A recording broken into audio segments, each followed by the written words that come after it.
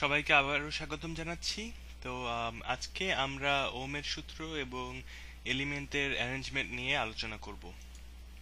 তো গত দিনে আমরা আলোচনা করেছিলাম কিভাবে বিদ্যুৎ প্রবাহ কে আহ, আহ, পানির প্রবাহের সাথে তুলনা করা যায়। তো আমরা বলেছিলাম যে কিভাবে আমরা ভোল্টেজকে চাপের সাথে তুলনা করব এবং কারেন্টের প্রবাহকে পানির প্রবাহের সাথে তুলনা করব। আম, এবং মাঝে যে ভালভটি আছে এই ভালভটি মোটামুটি আমরা একটা রেজিস্টারের সাথে তুলনা করেছি। তো আম, আজকে আমরা ইলেকট্রিক্যাল ইঞ্জিনিয়ারিং এর সবচেয়ে প্রাথমিক যে সূত্র ওহমের সূত্র সেটা নিয়ে একটু আলোচনা করব। আম, তো এখানে চিত্রে আমরা দেখতে পাচ্ছি যে একটা তার দিয়ে আমরা একটা একটা ভোল্টেজের সোর্সকে একটা রেজিস্ট্যান্সের সাথে যুক্ত করেছি এবং এর ফলে এই সার্কিটের মধ্যে দিয়ে আই পরিমাণ কারেন্ট প্রবাহিত হচ্ছে। তো আম, লক্ষ্য করার বিষয় হচ্ছে যে এখানে আই এর যে আহ, যে ডিরেকশন এটা হচ্ছে ভোল্টেজ সোর্সের পজিটিভ থেকে নেগেটিভের দিকে। তো তার মানে হচ্ছে যে আমরা এখানে কারেন্টের কনভেনশনাল ফ্লো নোটেশনটা ব্যবহার করেছি এবং আমরা বলছি যে কারেন্ট পজিটিভ থেকে নেগেটিভের দিকে প্রবাহিত হচ্ছে। একটা সার্কিটের মধ্যে দিয়ে কি পরিমাণ কারেন্ট প্রবাহিত হয় তা তড়িৎ কৌশলে খুবই গুরুত্বপূর্ণ, কারণ কারেন্ট যখন তারের মধ্যে দিয়ে প্রবাহিত হয় তখন সেই শক্তির কিছুটা তাপ শক্তিতে রূপান্তরিত হয় এবং এই কারণে কি পরিমাণ কারেন্ট প্রবাহিত হচ্ছে তার উপরে নির্ভর করে আমরা সাধারণত তার ওয়্যার সাইজিং যেটাকে বলে অর্থাৎ তারের পরিধি নির্ধারণ করি এবং এর সাথে যদি সার্কিটে কোনো সমস্যা হয় সেক্ষেত্রে যে বৈদ্যুতিক যন্ত্রপাতি সার্কিটের সাথে সংযুক্ত আছে সেগুলোকে ড্যামেজ থেকে রক্ষা করার জন্য বিভিন্ন ধরনের প্রোটেকশন ডিভাইসও ব্যবহার করা হয়। তো আমরা যেগুলোকে সাধারণত সিলেক্ট করে থাকি সার্কিটের নর্মাল অবস্থায় কি পরিমাণ কারেন্ট প্রবাহিত হয় তার উপরে। তো প্রশ্ন হচ্ছে যে সার্কিটে কি পরিমাণ কারেন্ট প্রবাহিত হচ্ছে, অর্থাৎ এখানে যে এই আই পরিমাণ কারেন্ট প্রবাহিত হচ্ছে একে আমরা নির্ণয় করব কিভাবে। তো ওহমের সূত্র অনুসারে voltage equals to current Times resistance. তো এটাকে যদি আমরা গণিতের দিক থেকে চিন্তা করি তাহলে এই সূত্র আমাদের যা বলছে তা হচ্ছে যে যদি আমরা ভোল্টেজকে ধ্রুবক রাখি বা কনস্ট্যান্ট রাখি তাহলে যদি আমাদের রেজিস্ট্যান্স বেশি হয় তাহলে কারেন্ট কম প্রবাহিত হবে, আর যদি রেজিস্ট্যান্স কম হয় তাহলে কারেন্ট বেশি প্রবাহিত হবে। আবার অন্যভাবে যদি আমরা এই রেজিস্টারটাকে কনস্ট্যান্ট রাখি তাহলে আমরা যদি এখানে ভোল্টেজ বাড়াই, অর্থাৎ যদি আমরা পানির সাথে তুলনা করে আবার চিন্তা করি তাহলে যদি আমরা পানির চাপ বাড়াই তাহলে পানির প্রবাহ বাড়বে, অথবা এখানে যদি আমরা ভোল্টেজ বাড়াই তাহলে এই কারেন্টের প্রবাহ বাড়বে। তো এখানে একটা জিনিস লক্ষ্য করার বিষয় হচ্ছে যে এই এই যে তার দিয়ে যে আমরা বর্তনীটা সম্পূর্ণ করলাম বা যে সার্কিটটা পূর্ণ করলাম, এই তারটা কিভাবে এই সার্কিটকে ইনফ্লুয়েন্স করে। তো সাধারণত তার তার নিজেও একটা রেজিস্টার হিসেবে কাজ করে, কিন্তু আমরা এই প্রাথমিক কোর্সে আমরা এই তারের রেজিস্ট্যান্সকে অবজ্ঞা করব, কারণ হচ্ছে যে সেই তারের রেজিস্ট্যান্স খুবই কম হবে তুলনামূলকভাবে এবং আমরা আমরা ধরে নিই যে এখানে ভোল্টেজ সোর্সে ভোল্টেজ অ্যাপ্লাই করার সাথে সাথে কারেন্ট প্রবাহ তৈরি হবে, কারণ যেহেতু আমাদের সার্কিটের আকার বেশ ছোট। তো একটা উদাহরণ দেখতে পারি। আম, এখানে যদি যে আমরা চিত্রটা আগে ব্যবহার করেছি এখানে যদি ভোল্টেজ সোর্স 10 ভোল্ট হয় এবং এই রেজিস্টরের মান যদি 5 ওহম হয় তাহলে একে যদি আমরা তার দিয়ে সংযুক্ত করে একটা সার্কিট তৈরি করি তাহলে এই সার্কিটের মধ্যে যে আই পরিমাণ কারেন্ট প্রবাহিত হবে তাকে আমরা ওহমের সূত্র দিয়ে নির্ণয় করতে পারি। তাহলে সূত্র থেকে যদি ভি 10 ভোল্ট হয় এবং আর যদি 5 ওহম হয় তাহলে আমরা দেখতে পাচ্ছি যে 2 অ্যাম্প কারেন্ট প্রবাহিত হবে এবং এই কারেন্টটা প্রবাহিত হচ্ছে পজিটিভ থেকে নেগেটিভের দিকে। তো ইলেকট্রিক্যাল সার্কিটের একটা সমস্যা হচ্ছে যে একে ভিজুয়ালাইজ করা করা বেশ কঠিন, কারণ আমরা মেকানিক্যাল সিস্টেমে যেমন দেখতে পাই যে কিভাবে কি হচ্ছে, মেকানিক্যাল পার্টগুলি নড়ছে, কিন্তু ইলেকট্রিক্যাল সিস্টেমে আমরা ভোল্টেজ অ্যাপ্লাই করার পরে দেখি যে লাইট জ্বলছে, কিন্তু সেটা কিভাবে এই এনার্জিটা ট্রান্সফার হচ্ছে এটা আমরা দেখতে পাই না। তো এই কারণে একে ভিজুয়ালাইজ করা খুব বেশ কষ্ট হয়। তো আমি সাধারণত একটা জাভা অ্যাপলেট ব্যবহার করে থাকি, যেটার যেটা হচ্ছে একটা সার্কিট সিমুলেটর অ্যাপলেট। এটা দিয়ে সার্কিট ভিজুয়ালাইজ করা বেশ সহজ হয়। তো এই www.falstad.com/circuit, তো এখানে গেলে একটা সার্কিট সিমুলেটর অ্যাপলেট তৈরি হবে, এবং এটা রান করতে জাভা দরকার। তো আমি এটা অলরেডি একটা সার্কিট তৈরি করেছি। তো আমরা যে উদাহরণে যেটা ব্যবহার করেছি, এখানে ভোল্টেজ সোর্সটাকে একটু অন্যরকম দেখাচ্ছে, কারণ হচ্ছে যে এখানে এটা একটা ব্যাটারি, ডিসি ভোল্টেজ সোর্স। তো আমরা যদি নিচে এখানে তাকাই তাহলে দেখতে পাচ্ছি যে আমরা 10 ভোল্টের ব্যাটারি ইউজ করছি, এবং এখানে এই রেজিস্টারের মান হচ্ছে 5 ওহম। তাহলে যদি আমরা এখানে যখন সার্কিটটাকে পূর্ণ করব, তখন এর মধ্যে দিয়ে 2 অ্যাম্প কারেন্ট প্রবাহিত হবে পজিটিভ থেকে নেগেটিভ দিকে। এখানে আমি বলতে ভুলে গেছি যে একটা ব্যাটারি যখন আঁকা হয় তখন এই বড় দাগটা হচ্ছে পজিটিভ, এবং অপেক্ষাকৃত ছোট দাগটা হচ্ছে নেগেটিভ। তো এখন যদি আমরা এটা নিয়ে আমরা যেটা শিখলাম সেটা যদি টেস্ট করে দেখতে চাই, যে আমরা যদি রেজিস্ট্যান্সের ভ্যালু এখন 5 ওহমস আছে, আমরা যদি একে কমাই তাহলে কারেন্ট কি হবে। তো আপনি যদি নিচে লক্ষ্য করেন তাহলে দেখা যাচ্ছে যে আমরা রেজিস্ট্যান্স যত কমাচ্ছি কারেন্ট ততই বাড়ছে। তো রেজিস্ট্যান্স কমে যখন এক ওহমে আসলো, আম, তখন কারেন্ট হচ্ছে 10 অ্যাম্প। তো আমরা যদি আবার রেজিস্ট্যান্স বাড়াই, তাহলে যদি আমরা 10 ওহমে যাই, তাহলে আমাদের কারেন্টের পরিমাণ হচ্ছে 1 অ্যাম্প। তো আমরা রেজিস্ট্যান্সকে যদি এখন এই 5 ওহমে আবার ফেরত নিয়ে যাই, তাহলে আমাদের কারেন্ট প্রবাহিত হবে 2 অ্যাম্প। তো এখন যদি আমরা এখানে ভোল্টেজ বাড়াই, আমরা 10 ভোল্ট প্রথমে অ্যাপ্লাই করেছিলাম, এখন যদি 10 ভোল্ট থেকে আমরা 15 ভোল্টে যাই, তাহলে আমাদের কারেন্ট প্রবাহিত হবে 3 অ্যাম্প, মানে আমাদের কারেন্টটা বেড়ে গেল। তো আমরা যদি আবার এই ভোল্টেজকে কমাই, তাহলে আম, ও, বেশি কমে গেছে। যদি আমরা 10 ভোল্ট থেকে 5 ভোল্টে নামাই, তাহলে আমাদের কারেন্ট প্রবাহিত হচ্ছে 1 অ্যাম্প। তো এই হচ্ছে আমাদের ওমের সূত্র।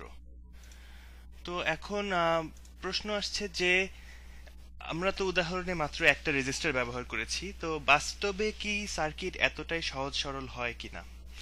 এর উত্তর হচ্ছে যে না। বাস্তবে আমরা বিদ্যুৎ ব্যবহার করে যেগুলোকে চালাই, যেমন ধরুন লাইট বাল্ব, সেগুলোকে লোড বলে। তো বেশিরভাগ লোডই হচ্ছে একটা একটা রেজিস্টার, যেরকম একটা লাইট বাল্ব হবে একটা রেজিস্টার। তো এই লোডগুলি সাধারণত বেশ কমপ্লিকেটেড ভাবে সার্কিটে যুক্ত থাকে। তাহলে আমরা প্রশ্ন হচ্ছে যে জটিল সার্কিটে আমরা কিভাবে এই হিসাব নিকাশগুলো করব, যে কতটুকু কারেন্ট প্রবাহিত হচ্ছে এটা আমরা কিভাবে বের করব। তো এটার বেশ কয়েকটা ধাপ আছে। আমরা শুধু আজকে প্রথমে বোঝার চেষ্টা করব যে এলিমেন্টগুলো সাধারণত কিভাবে কানেক্টেড থাকে। তো মূলত এলিমেন্টগুলোকে দুইভাবে কানেক্ট করা যায়। তো আমরা আবারও আমাদের সেই পুরাতন পানির অ্যানালজিতে একটু ফেরত যাই। তো আমরা এখানে কল্পনা করি যে এখানে এটা হচ্ছে একটা পানির পাইপ, উপরে এবং নিচে দুটো চিত্র আছে। আমরা নিচের চিত্র থেকে প্রথমে শুরু করি। তো ধরি যে এখানে একটা পানির পাইপের মধ্যে আমার এ বি সি 3টা ভালভ আছে। তো এই পানির পাইপ দিয়ে যখন বাম দিক থেকে ডানে পানি প্রবাহিত হবে, তখন এই 3টার মধ্যে দিয়েই প্রবাহিত হবে। তো আমরা যদি আবারও সেই পুরাতন অ্যানালজিতে ফেরত যাই, তাহলে এই যে এ বি সি এই 3টা হচ্ছে আমাদের ইলেকট্রিক্যাল সার্কিটে রেজিস্টার। তো দেখা যাচ্ছে যে একটার সাথে আরেকটা যুক্ত।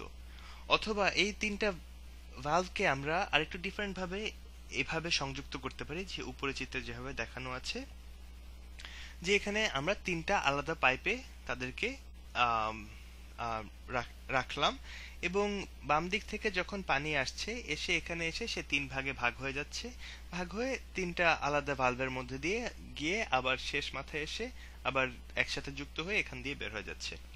তো নিচের এই সার্কিট যদি ইলেকট্রিক্যাল সার্কিটের সাথে তুলনা করতে হয়, তাহলে নিচের এটা হবে সিরিজ কানেকশন এবং উপরে এটি হচ্ছে প্যারালাল কানেকশন। তো সিরিজ বর্তনী হচ্ছে আম, একটা একটা ট্রেনের মতো, আমি আমি এভাবে সাধারণত কল্পনা করি, তাহলে আমার বুঝতে সুবিধা হয়। এটার আম, প্রত্যেকটা এলিমেন্ট একটা আরেকটার সাথে এমন ভাবে যুক্ত থাকে যে একটার শেষ প্রান্ত আরেকটার এক প্রান্তের সাথে সংযুক্ত থাকে। তো এই যে এখানে চিত্রে দেখতে পাচ্ছেন R1 R2 আর থেকে আর এন পর্যন্ত বেশ কয়েকটি রেজিস্টার এখানে সিরিজে সংযুক্ত।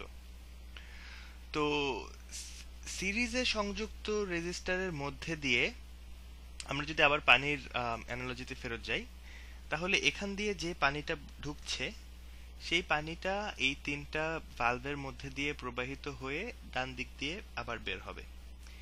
তো একইভাবে এই ইলেকট্রিক্যাল সার্কিটে এই যে কারেন্টটা যেটা প্রবাহিত হচ্ছে সেটা প্রথমে R1 এর মধ্যে দিয়ে প্রবাহিত হবে, তারপরে R2 এর মধ্যে দিয়ে প্রবাহিত হবে, তারপরে R3 এর মধ্যে দিয়ে প্রবাহিত হবে।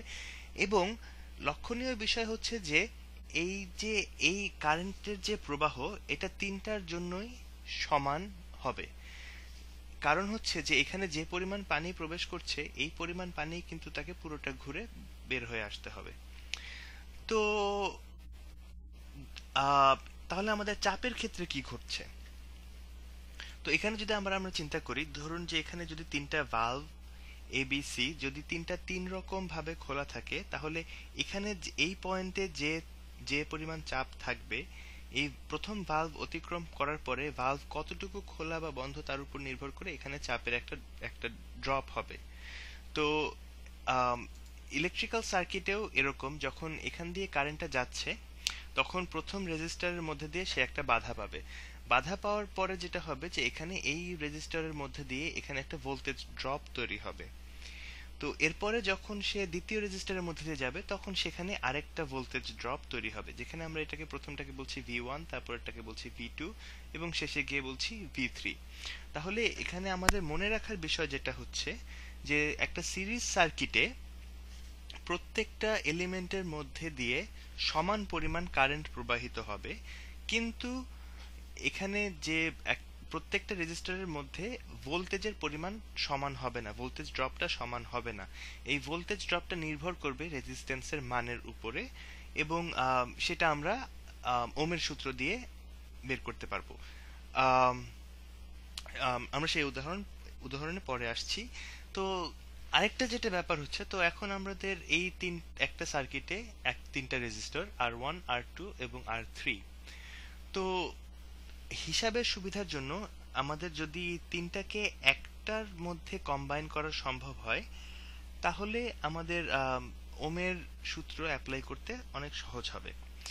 তো এখন এই যে R1 R2 R3 অথবা Rn পর্যন্ত যতগুলি রেজিস্টরই সিরিজে সংযুক্ত থাকুক না কেন, তাদেরকে যদি একটা রেজিস্টার দিয়ে প্রতিস্থাপন করতে হয় যেন এই সার্কিটের কোনো চেঞ্জ না হয়, তাহলে আমরা তাকে সেই যে একটা সার্কিট একটা রেজিস্টারের যে ভ্যালু হবে তাকে আমরা বলবো আম, সমতুল্য রেজিস্ট্যান্স বা আর ইকুইভ্যালেন্ট অথবা আর টোটাল। তো আর টোটালের সূত্র হচ্ছে যে আমরা সিম্পলি প্রত্যেকটা রেজিস্টারকে একটার সাথে আরেকটাকে যোগ করে এই টোটাল রেজিস্ট্যান্সটাকে বের করব। তো প্যারালাল বর্তনীতে যদি আসি, প্যারালাল বর্তনী আমি সাধারণত চিন্তা করি মইয়ের মতো। তো আবারও আমরা যদি সেই চিত্রে ফেরত যাই, তাহলে উপরের এই এই অংশটা হচ্ছে একটা প্যারালাল সার্কিট ধরতে পারি। তো আমাদের এখানে পানি প্রবাহিত হচ্ছে, পানি বাম দিক থেকে এসে ঢুকছে, এটার মধ্যে ঢুকে তিন ভাগে ভাগ হয়ে যাচ্ছে। তো উপরের এ ভালভের মধ্যে দিয়ে যে পরিমাণ পানি যাচ্ছে বি ভালভের মধ্যে দিয়ে হয়তো সে একই পরিমাণ পানি নাও প্রবাহিত হতে পারে।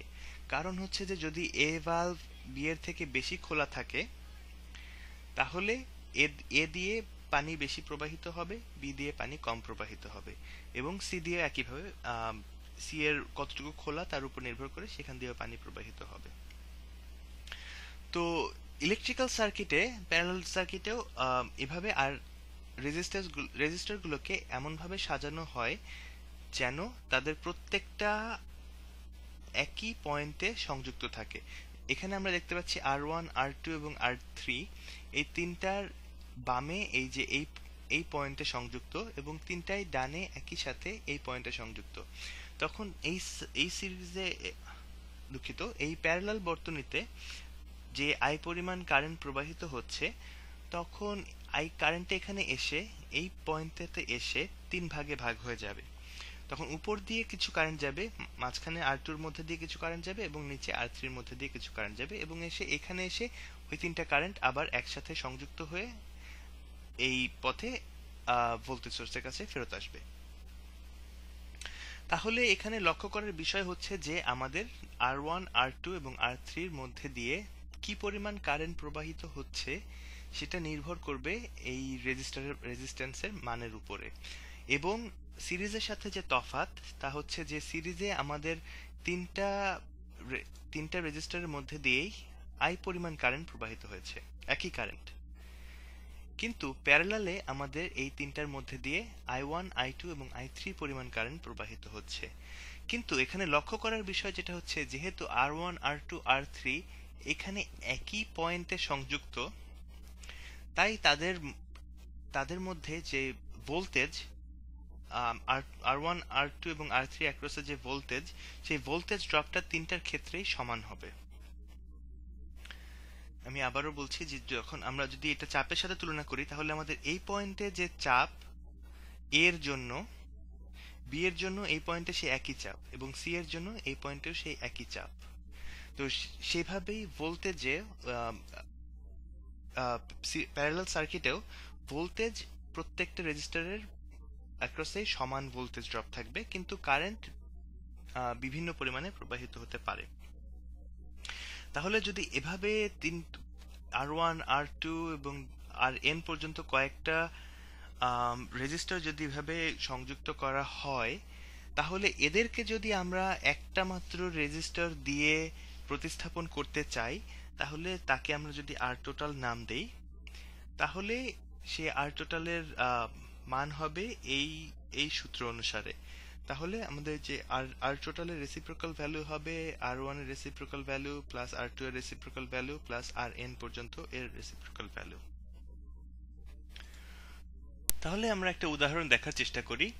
তো আমরা চিত্রে এখানে R1, R2 এবং R3 এই তিনটা রেজিস্টারকে সিরিজে সংযুক্ত করেছি, কারণ এখানে আমরা দেখতে পাচ্ছি R1 এর এই প্রান্তের সাথে R2 এর এই প্রান্তটা যুক্ত, R2 এর এই প্রান্তের সাথে R3 এর এই প্রান্তটা যুক্ত, একটা ট্রেন লাইনের মতো, ট্রেনের মতো।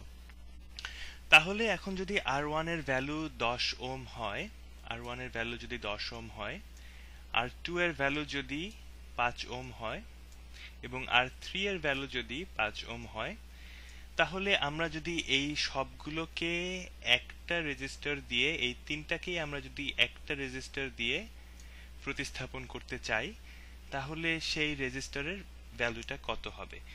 এবং সেই প্রতিস্থাপন করার ফলে যেটা হবে যে এই সার্কিটের ক্যারেক্টারিস্টিকের কোনো পরিবর্তন ঘটবে না। মানে হচ্ছে এই তিনটার মধ্যে দিয়ে যে পরিমাণ কারেন্ট প্রবাহিত হচ্ছিল, সে একই পরিমাণ কারেন্ট প্রবাহিত হবে। তো আমরা আমাদের সেই বিখ্যাত আর টোটালের সূত্রে ফেরত যাই। তাহলে R1, R2 এবং R dot dot dot plus Rn, এই সবগুলোকে মিলে একসাথে যোগ করলে হয় R টোটাল। তো এখন আমাদের এখানে তিনটা রেজিস্টার আছে। তো R1 এর ভ্যালু হচ্ছে 10 ওহম, R2 এর ভ্যালু হচ্ছে 5 ওহম, এবং R3 এর ভ্যালু হচ্ছে 5 ওহম। তাহলে আমরা যদি এই তিনটাকে একসাথে যোগ করে ফেলি, তাহলে আমাদের ভ্যালু আসছে 20 ওহম। তাহলে আমরা যদি এই তিনটাকে এই একটা আর টোটাল দিয়ে প্রতিস্থাপন করি, তাহলে আমাদের সার্কিট একই থাকবে, এবং এখানে আমাদের R2 এর ভ্যালু হবে 20 ওহম। তাহলে আমরা যখন এই অঙ্কটা করলাম, করে বের করলাম যে 20 ওহম একটা রেজিস্টার দিয়ে এই তিনটাকে প্রতিস্থাপন করলে আমরা সিরিজের মধ্যে দিয়ে একই পরিমাণ কারেন্টের প্রবাহ পাবো। তাহলে এটাকে আমরা যদি আমাদের সেই বিশ্বস্ত অ্যাপলেট দিয়ে ভ্যালিডেট করতে চাই, তাহলে আমরা আবারও চেষ্টা করে দেখি যে আমরা একে প্রমাণ করতে পারি নাকি। তাহলে এখানে আমার অ্যাপলেটে আমি এখানে একটা 10 ভোল্টের ভোল্টেজ সোর্স ইউজ করেছি, এবং আমাদের প্রথম রেজিস্টার হচ্ছে 10 ওহম, পরের রেজিস্টার হচ্ছে 5 ওহম, এবং তারপরের রেজিস্টারটি হচ্ছে 5 ওহম। তো এখন যদি আমরা এখানে সার্কিটটি পূর্ণ করি, তাহলে আমরা দেখতে পাচ্ছি যে এর মধ্যে দিয়ে কারেন্ট প্রবাহিত হচ্ছে পজিটিভ থেকে নেগেটিভের দিকে। তাহলে আমাদের আবারও ভোল্টেজ সোর্স হচ্ছে 10 ভোল্ট, আমরা নিচে ডান কোণে দেখতে পাচ্ছি, এবং এটা 500 মিলিঅ্যাম্প কারেন্ট এই সার্কিটের মধ্যে দিয়ে প্রবাহিত করছে। তাহলে আমাদের প্রথম রেজিস্টারের মধ্যে আমি যদি পয়েন্টার নেই, তাহলে আমাকে অ্যাপলেট বলছে যে এই 10 ওহম রেজিস্টারের অ্যাক্রসে ভোল্টেজ ডিফারেন্স হচ্ছে 5 ভোল্ট, যদিও আমরা এখানে ইউজ করছি 10 ভোল্টের ব্যাটারি। এখানে কি ঘটনাটা ঘটছে এটা নিয়ে আমরা পরে আলোচনা করব, কিন্তু আপাতত আমরা আমরা সংক্ষেপে বলেছি যে এখানে একটা ভোল্টেজ ড্রপ তৈরি হবে। তো আমরা যদি খুব তাড়াতাড়ি খেয়াল করি, তাহলে দেখা যাচ্ছে যে এই প্রথম রেজিস্টারের মধ্যে দিয়ে 500 মিলিঅ্যাম্প কারেন্ট প্রবাহিত হচ্ছে। তাহলে আমাদের সেকেন্ড রেজিস্টারের মধ্যে দিয়ে এই 5 ওহমের রেজিস্টারের মধ্যে দিয়েও কিন্তু 500 মিলিঅ্যাম্প কারেন্ট প্রবাহিত হচ্ছে, এবং লক্ষ্য করুন এখানে কিন্তু ভোল্টেজ ডিফারেন্স 2.5 ভোল্ট, এবং আমাদের শেষ রেজিস্টারের মধ্যে দিয়েও 500 মিলিঅ্যাম্প কারেন্ট প্রবাহিত হচ্ছে, এবং এখানেও ভোল্টেজ ডিফারেন্স 2.5 ভোল্ট। তো আমরা এখানে বলতে চাচ্ছি যে আমরা যদি এই তিনটা রেজিস্টারকে একটা 20 ওহম রেজিস্টার দিয়ে প্রতিস্থাপন করি, তাহলে আমাদের মোট কারেন্ট প্রবাহিত হবে 500 মিলিঅ্যাম্প। তাহলে আমরা চেষ্টা করে দেখি জিনিসটাকে। আমরা এটাকে উঠিয়ে দেই, এটাকে মুছে দেই, এটাকেও মুছে দেই, আমার এখানে যে তারগুলো এক্সট্রা আছে এগুলোকে মুছে দিই, দিয়ে আমরা এখানে একটা 20 ওহমের রেজিস্টার অ্যাড করব।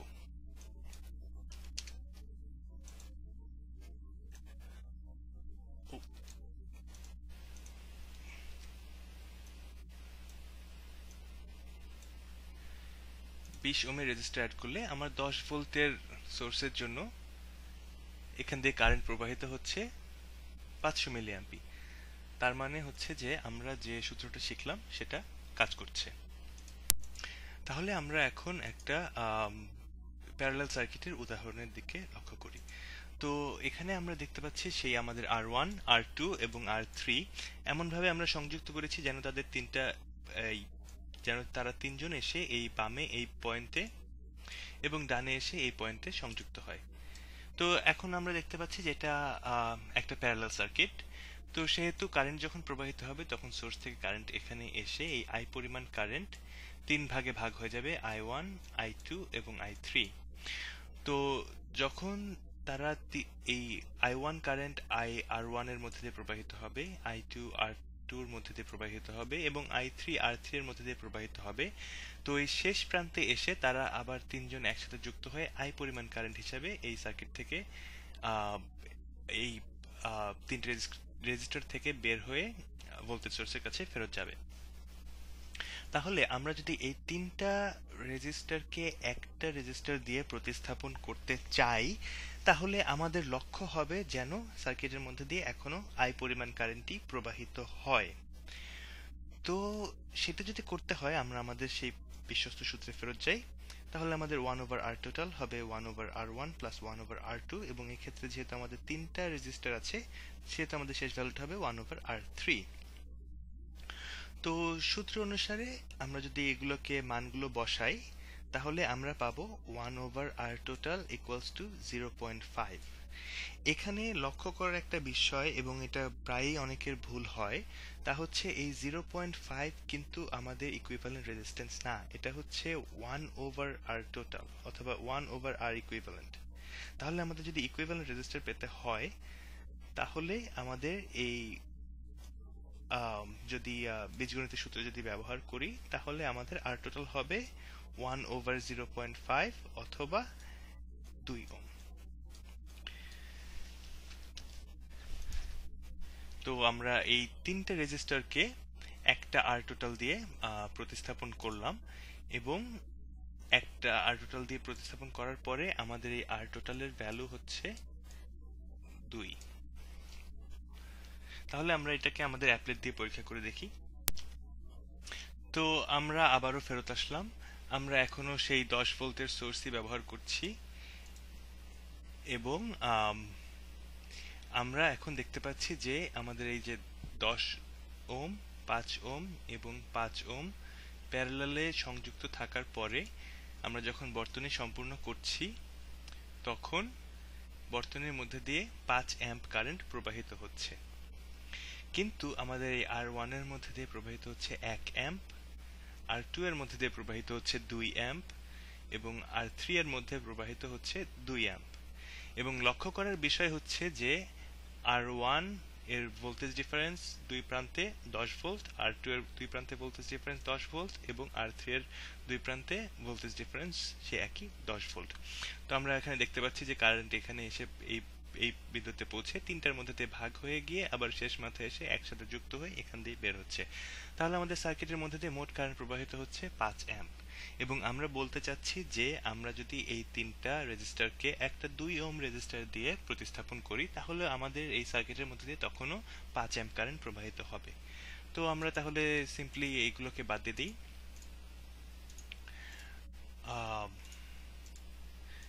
এবং আমরা চাচ্ছি যে একটা 2 অ্যাম্প রেজিস্টার দিয়ে তিনটাকে প্রতিস্থাপন করতে। তাহলে আমরা এখানে সে দেখতে পাচ্ছি যে এখনো ভোল্টেজ হচ্ছে 10 ভোল্ট, এবং এই রেজিস্টারের মধ্যে দিয়ে এখন প্রবাহিত কারেন্ট হচ্ছে 5 অ্যাম্প। তার মানে আমাদের ক্যালকুলেশন সঠিক ছিল। তো আজকে মোটামুটি এই পর্যন্তই কভার করব।